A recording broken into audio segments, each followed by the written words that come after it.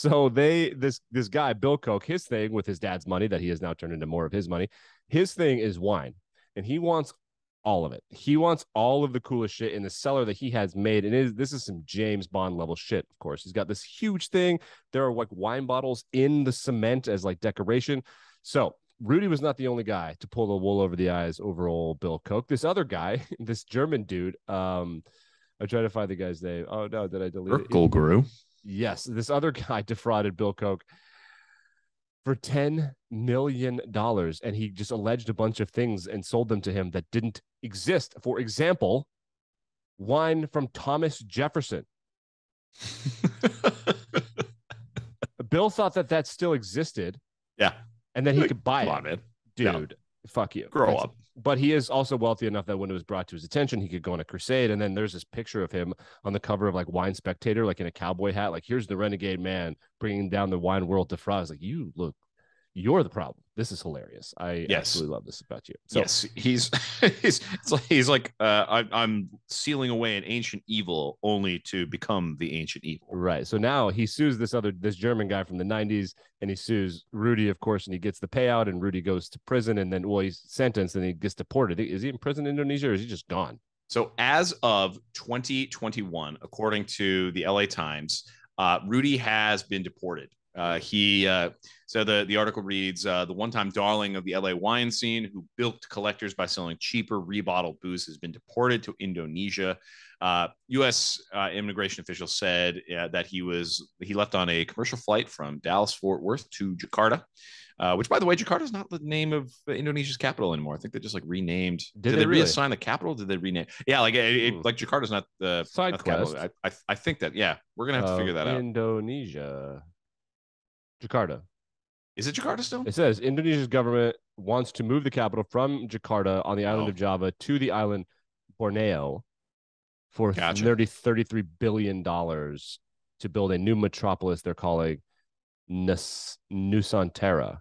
So they want to like build. They are building a new capital. Yes. By the way, have you seen that thing that's like allegedly like a super long like mega city? Like I'm obsessed with line this. in the We sand. should talk about that. Yeah, the Saudi Arabia's super city. So like scientists are on board with that. Did you know that? No. It's super good for climate change. Wow. Congratulations. Because people live on top of each other. The Great Wall of Saudi Arabia. Yeah. Most people on top of each other. Like, okay. Yeah. Well, because like the cities and high-speed rails and shit. It's kind of I got into the weeds on that. So that's gross. I hate we will talk about this fake city that they're building. Side quest over.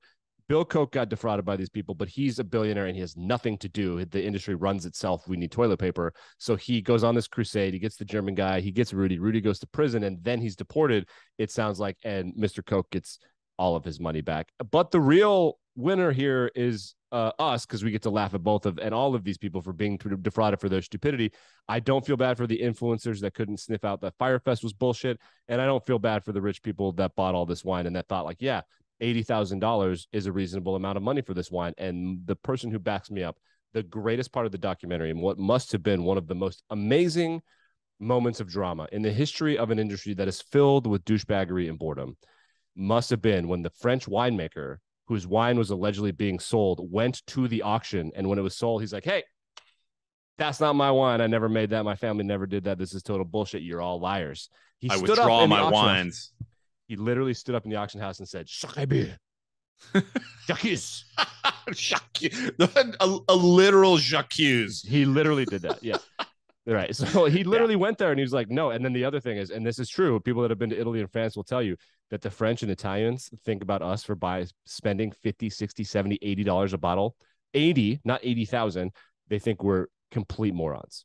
And they're correct about that. It's ridiculous. They're like, get your refillable wine bottle, go to the store and fill it up. Why are you doing this to yourselves? Like, I would never sell it for more than that. So then last thing before we get to the index is every time with one of these fraudsters, there are people that are complicit.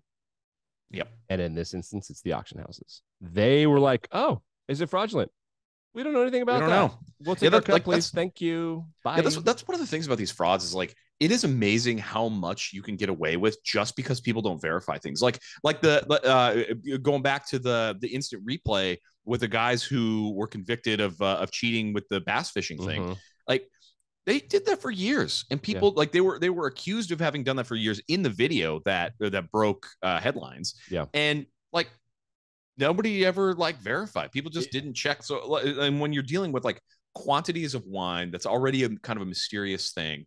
And you're looking at like all the old labels kind of look the same, and like most of the characteristics of the bottles are similar, Right. and like they're not meant to be opened, they're not meant to be investigated. Like the preservation of this thing, that like every time you drink wine and every time you open wine, that consumption, I think one of the investor bro dipshits that they show on like a clip from a news segment, he's like, well, there's already an artificial price cap, because, or like a demand cap, because every time you drink wine, it's gone. It's not like currency or whatever. So I don't know. It's not gone. It's helping like, me. It's helping my brain. Things are good. Yeah. Right. Good. Veritas. So, but like these things are not, they're not really meant to be interrogated. They're meant to be held onto by hoarders of wealth. So the lack of investigation into this kind of stuff, it makes sense. It's like, well, why would you just like why would you verify and vet every single bottle from these like pallets and pallets of ultra rare, ultra valuable shit when you could just simply not, and take a big cut of the money because you're the auction house, and it behooves you not to ask questions.